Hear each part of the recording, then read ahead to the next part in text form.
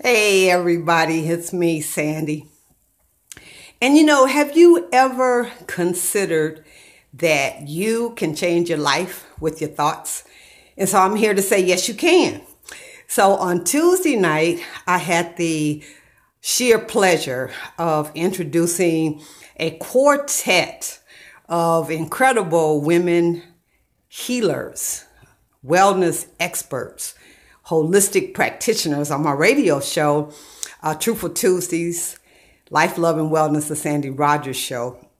And so the four of us had a chance to just really kind of delve into a lot of different aspects of what holistic healing truly looks like.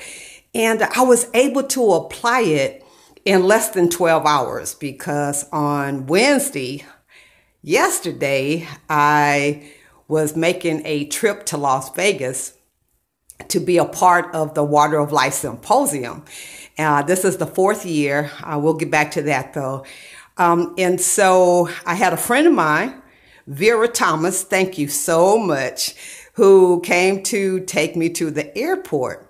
Her car ran hot. We were maybe halfway to the airport. We got off the interstate and got to a gas station.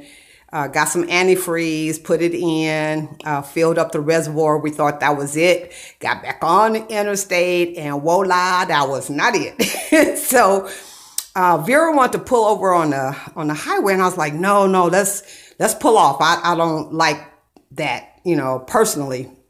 So anyway, make a long story short, when we pulled off on the second off-ramp, there was a gentleman there that was so gracious to help us in getting the cap off of the radiator so that we would be able to put the antifreeze in that. And that sucker was almost dry. So I'm thankful. But as we sat there before this man came over, I said a prayer. One of my team members reminded me on Tuesday about prayer and meditation. So I took that opportunity to say that out into the universe. And of course, we were blessed, right? Because that's what the universe does. And so we were able to go on to the airport from there. And what I was extremely happy about was that the little mishap with her car happened while I was with her. And that meant a lot to me. Because I would hate for her to have been out on a job and her car ran hot like that. So that was the first thing. And I counted a blessing.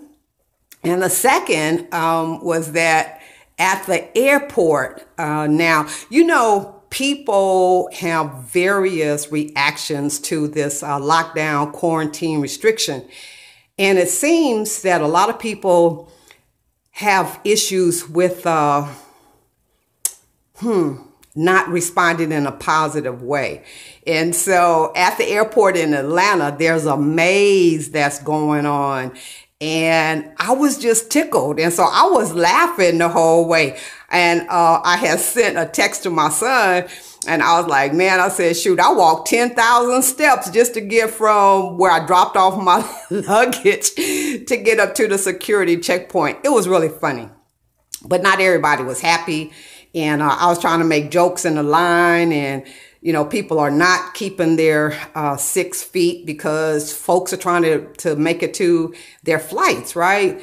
So we get up to the gate, and this lady, bless her heart, was taking her job so serious. I mean, she was just angry that people wouldn't wouldn't stay on the little yellow dots on the floor. And so to me, seriously, it's just life, and people got to do what they got to do. But in taking it light and not being so concerned about the strictness, the restrictions, not being able to be up close on people and things like that, it was really cool, And so I had the intention, which was set on Tuesday night on the radio program, that I would fast from negativity and feast on love. And that's what I did. So even when I boarded the plane and the lady of the role that I got into, she was on the aisle, And she didn't want to speak, but I spoke to her. And after I sat down, it was like she heard me. Duh. And she was like, oh, good morning. And so I don't know if she thought she was going to have that whole role to herself or not, but it was funny to me. And you could take your mask off when you eat, right? So I had prepared me a little snack, avocado with some olives, a little seasoning of sea salt and cayenne pepper, and a little lemon juice just to keep from it turning brown. And so, man, I took advantage of that when they told me that I didn't have to wear my mask while I was eating. And I probably ate that little bit of avocado and olives for an hour. So look, it's all about how you look at life. I want you to join us for a lot of different topics that's going to be shared. I actually had the opportunity to talk with a couple of the women that listen to the radio show on Tuesday as we introduce the program to the world. So take a look at that. blogtalkradio.com/Sandy Rodgers, SandyRodgers. And then sign up to get notice for the registration opening for Sisters Speak Wellness and Healing. I think I got that backwards. I'm just excited because we're doing some really wonderful work. It's Sisters Speak Healing and Wellness. And so for the link to be able to go on and submit your name and receive a free gift that is really awesome, go to bit.ly/Sisters Speak Healing, and you'll be able to submit your name and your email. You'll get notice when the early bird registration starts, and also you'll get a free gift.